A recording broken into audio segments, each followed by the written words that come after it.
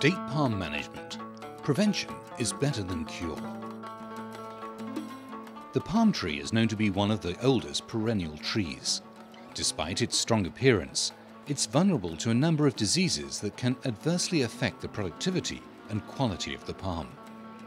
Humidity is generally considered to be a major contributing factor to the spread of agricultural pests and diseases.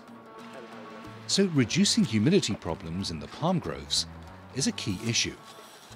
Here, prevention is one of the most suitable and successful means in the fight against pests. Perhaps one of the most important methods of prevention is the process of trimming, combined with intercropping and weeding or hoeing. Carrying out trimming, intercropping and weeding or hoeing on a regular basis can lead to an increase in production and improve the quality and size of the fruit. It also accelerates the crop to maturity, so leading to an increase in economic returns. These activities also reduce the need for chemical pest control that could adversely affect human health and the environment. Chemical control also has a negative impact on the characteristics of the fruit of the palm and on other cultivated crops around the groves.